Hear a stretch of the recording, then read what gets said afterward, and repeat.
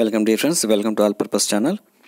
ఈ వీడియోలో మనం విద్యా దృక్పథాలు టాపిక్ సంబంధించి మధ్యాహ్న భోజనం పథకం పాఠశాలల్లో ప్రస్తుతం అమలవుతున్నటువంటి మధ్యాహ్న భోజన పథకానికి సంబంధించి కొన్ని మోస్ట్ ఇంపార్టెంట్ క్వశ్చన్స్ మనం చూద్దాం. ఈ టాపిక్ నుంచి బిట్స్ రావడానికి అవకాశం ఉంది. టాపిక్లో వెళితే MDM మిడ్ డే మీల్ మధ్యాహ్న భోజన పథకం, దీనికి సంబంధించి మోస్ట్ ఇంపార్టెంట్ క్వశ్చన్స్. మొదటి క్వశ్చన్ చూడండి. మొట్టమొదటిసారిగా భారతదేశంలో వెనుకబడిన పిల్లల కోసం, సాంఘికంగా ఆర్థికంగా వెనుకబడిన పిల్లల కోసం, పాఠశాలలో చదువుతున్న పిల్లల కోసం మధ్యాహ్న భోజన కార్యక్రమాన్ని ఏ పట్టణంలో అమలుపరచడం జరిగింది? దానికి సరైన answer Madras municipal corporation. Madras municipal కార్పొరేషన్లో మొట్టమొదటిసారిగా భారతదేశంలోనే పాఠశాల పిల్లల కోసం మధ్యాహ్న భోజన కార్యక్రమాన్ని ప్రవేశపెట్టడం జరిగింది. ఈ క్వశ్చన్ ఇంకో రకంగా ఎలా అడుగుతుందంటే, మొట్టమొదటిసారిగా భారతదేశంలో పాఠశాలలో చదువుతున్నటువంటి విద్యార్థుల కోసం మధ్యాహ్న భోజన పథకాన్ని మద్రాస్ మున్సిపల్ కార్పొరేషన్ ప్రవేశపెట్టింది, ఏ సంవత్సరంలో ప్రవేశపెట్టింది అని అడుగుతాడు. దీనికి ఆన్సర్ 1925. స్వతంత్రానికి పూర్వం 1925 సంవత్సరంలో మద్రాస్ మున్సిపల్ కార్పొరేషన్ మొట్టమొదటిసారిగా పాఠశాల విద్యార్థులకు మధ్యాహ్న భోజన పథకాన్ని MDM మిడ్ డే మీల్ కార్యక్రమాన్ని అమలు చేసింది. దీంట్లో ముఖ్యమైన పాయింట్ మద్రాస్ మున్సిపల్ కార్పొరేషన్ 1925. ఈ క్వశ్చన్ చూడండి. 1980వ సంవత్సరంలో ప్రాథమిక స్థాయి విద్యార్థులకు వండిన మధ్యాహ్న భోజనం అందించిన రాష్ట్రాలు ఏవి? వండిన మధ్యాహ్న భోజనం అన్నాడు. వండిన మధ్యాహ్న భోజనం ఈ పదాన్ని ఎందుకు ఉపయోగించారంటే,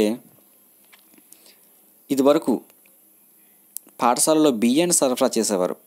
పాఠశాలల్లో నెలకి సక్రమంగా హాజరైన విద్యార్థులకు హాజరును బట్టి బియ్యాన్ని సరఫరా చేసేవారు. అనతి కాలంలో తర్వాత వండిన మధ్యాహ్న భోజనం విద్యార్థులకు ఇవ్వడం జరుగుతుంది. అయితే 1980వ సంవత్సరంలో ప్రాథమిక స్థాయి విద్యార్థులకు వండిన మధ్యాహ్న భోజనం అందించినటువంటి రాష్ట్రాలు ఏవి అంటే, మొదటిది గుజరాత్, కేరళ, తమిళనాడు, పాండిచ్చేరి, కేంద్రపాలిత ప్రాంతమైనటువంటి పాండిచ్చేరి. ఇంకో డిఫికల్ట్ క్వశ్చన్ ఏంటంటే, 1980వ సంవత్సరంలో ప్రాథమిక స్థాయి విద్యార్థులకు వండిన మధ్యాహ్న భోజనాన్ని ప్రాథమిక స్థాయి విద్యార్థులకు అందించినటువంటి కేంద్రపాలిత రాష్ట్రం ఏది అని అడుగుతాడు. కేంద్రపాలిత రాష్ట్రం ఏది అని 4 కేంద్రపాలిత ప్రాంతాలు ఇస్తాడు. దాంట్లో పాండిచ్చేరి ఒకటి ఉంటుంది. దానికి సరైన ఆన్సర్ పాండిచ్చేరి. ఈ 4 రాష్ట్రాలని గుర్తుపెట్టుకోవాలి: గుజరాత్, కేరళ, తమిళనాడు, పాండిచ్చేరి. ఈ క్వశ్చన్ చూడండి. 1991 నాటికి భారతదేశంలో మధ్యాహ్న భోజన పథకాన్ని మిడ్ డే మీల్ను అందించే రాష్ట్రాల సంఖ్య ఎంతకు పెరిగింది? 1991 సంవత్సరానికి అధికారిక లెక్కల ప్రకారం భారతదేశంలో మొత్తం 12 రాష్ట్రాలు వారి పాఠశాల విద్యార్థులకు మధ్యాహ్న భోజనాన్ని అందిస్తున్నాయి. ఇలాంటి క్వశ్చన్ కూడా రావడానికి అవకాశం ఉంది. 1991 నాటికి భారతదేశంలో MDMను అందించే రాష్ట్రాల సంఖ్య ఎంత అంటే 12. ఈ క్వశ్చన్ చూడండి. National programme of nutritional support to primary education. National programme of nutritional support to primary education పథకం ఎప్పుడు ప్రవేశపెట్టబడింది? జాతీయ స్థాయిలో national programme of nutritional support to primary education అనే పథకాన్ని ఆగస్టు 15, 1995 సంవత్సరం నుండి ప్రవేశపెట్టడం జరిగింది. ఇలా ఆగస్టు, సెప్టెంబర్ అని ఇవ్వకుండా 15/8/1995 లేదా 14/7/1993 ఇలా డేట్స్ ఇస్తాడు. 4 ఆప్షన్స్ వరుస కిందకి ఇవ్వడం జరుగుతుంది. చదవని వారు ఖచ్చితంగా ఏ ఆన్సర్ అనేది టిక్ చేయలేక సతమతం అవుతారు. ఇది national programme of nutritional support to primary education. చూడండి, ప్రైమరీ ఎడ్యుకేషనే ఆగస్టు 15, 1995 సంవత్సరంలో ప్రారంభించడం జరిగింది. ఈ క్వశ్చన్ చూడండి. MDM మధ్యాహ్న భోజన పథకం మిడ్ డే మీల్ అమలు ఉద్దేశం ఏమిటి? క్వశ్చన్ ఎలా ఇస్తారంటే, ఇలాంటి క్వశ్చన్లు ప్రస్తుతం భారతదేశంలో చాలా రాష్ట్రాలు మధ్యాహ్న భోజన పథకాన్ని ప్రాథమిక పాఠశాలలో అందరి ఉపాధ్యాయులకు ఇవ్వడం జరుగుతుంది, అందరి విద్యార్థులకు ఇవ్వడం జరుగుతుంది. కొన్ని రాష్ట్రాలు 8వ తరగతి వరకు ప్రాథమికోన్నత స్థాయి పాఠశాల వరకు విద్యార్థులకు కంపల్సరీ మధ్యాహ్న భోజనాన్ని అందించడం జరుగుతుంది. అయితే ఈ ఎండిఎం అమలు యొక్క ముఖ్య ఉద్దేశం ఏమిటి అని అడుగుతాడు. క్వశ్చన్ పెద్దదిగా ఇస్తాడు, టైం కిల్ చేయడానికి క్వశ్చన్ పెద్దదిగా ఇస్తాడు. ఎండిఎం అమలు ముఖ్య ఉద్దేశం ఏది అని క్రింద ఆప్షన్స్ ఇచ్చి వాటిలో ఏవి సరైనవని కింద మరొక ఆప్షన్ ఇవ్వడం కూడా అవకాశం ఉంది. నమోదు, నిలుపుదల, హాజరు శాతం పెంచుట, పౌష్టికాహారం అందించుట. కింద ఆప్షన్స్ ఎలాగిస్తాడంటే క్వశ్చన్ అంతా ఎలాగిచ్చి 1 విద్యార్థుల నమోదు పెంచుటకు, 2 విద్యార్థుల నిలుపుదల పెంచుటకు, 3 విద్యార్థుల హాజరు శాతాన్ని పెంచుటకు, 4 పౌష్టికాహారం అందించుటకు అని 4 ఆప్షన్స్ ఇచ్చి దాని క్రింద 1 మాత్రమే సరైనది, 3, 4 సరైనవి, 1, 2, 3, 4 సరైనవి అని ఇస్తాడు. ఎండిఎం ముఖ్యోద్దేశం ఏమిటంటే పైవన్నీ 1, 2, 3, 4 అన్నీ సరైనవే. అంటే నమోదు అంటే ఏమిటి? పాఠశాలలో 1వ తరగతి నుంచి 5వ తరగతి వరకు లేదా ఆ పాఠశాలలో ఏ క్లాసులు ఉన్నా పాఠశాలలోకి పిల్లలు ఎక్కువగా నమోదు అవటానికి ఉద్దేశించబడింది. నమోదు అంటే అది పిల్లలు ఎక్కువగా జాయిన్ చేయటం. నిలుపుదల అంటే ఒకసారి పాఠశాలలో జాయిన్ అయిన విద్యార్థి మధ్యలో పాఠశాల వదిలేసి వెళ్ళిపోకుండా, అంటే బడి మానివేయటం కాదు, పూర్తిగా బడి చదువునే మానేసి వెళ్ళిపోకుండా నిలుపుదల చేసి ఉంచడం కోసం. మరియు హాజరు శాతాన్ని పెంచడం కోసం. 3వ ఆప్షన్ ఏంటంటే హాజరు శాతాన్ని పెంపొందించడం కోసం. పాఠశాల 220 దినాలు పనిచేస్తే ఖచ్చితంగా 220 దినాలు కూడా విద్యార్థి పాఠశాలకు వచ్చేటందుకు ప్రోత్సహించడం కోసం ఉద్దేశించినది. మరియు పౌష్టికాహార లోపాన్ని సరిదిద్దడం కోసం ఉద్దేశించబడినది. ఈ 4 సరైనవే. కాబట్టి క్వశ్చన్ ఎలాగొచ్చినా ఈ 4టిని క్లియర్గా చదువుకుంటే ఆన్సర్ ఈజీగా రాయగలరు. విద్యార్థుల నమోదును పెంచడం కోసం, విద్యార్థుల నిలుపుదలను పెంచడం కోసం, విద్యార్థుల హాజరు శాతాన్ని పెంచడం కోసం, వారికి పౌష్టికాహారాన్ని అందివ్వడం కోసం ఎండిఎం ఉద్దేశించబడినది. ఇక్కడ రాసిన క్వశ్చన్ చిన్నదిగా ఉంటుంది, కానీ ఇదే క్వశ్చన్ని ఇస్తే మాత్రం కొంచెం డిఫికల్ట్గా ఉంటుంది.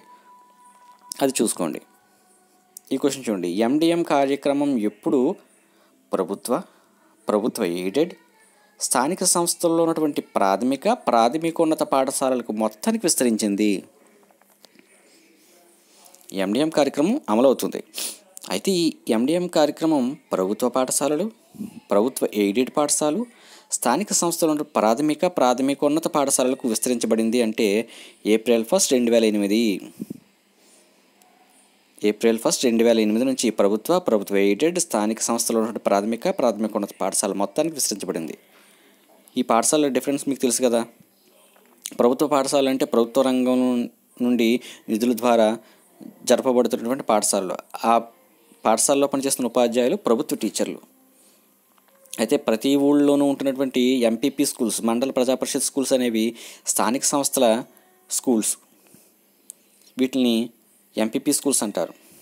ప్రభుత్వ ఎయిడెడ్ స్కూల్స్ అంటే ఏమిటి? ప్రభుత్వ యొక్క సహాయ సహకారాలతో నడపబడుతున్నటువంటి స్కూళ్ళు. దాంట్లో పనిచేస్తున్నటువంటి ఉపాధ్యాయులకు బడ్జెట్లో కొంత అమౌంట్ కేటాయించి జీతాలు ఇవ్వడం జరుగుతుంది.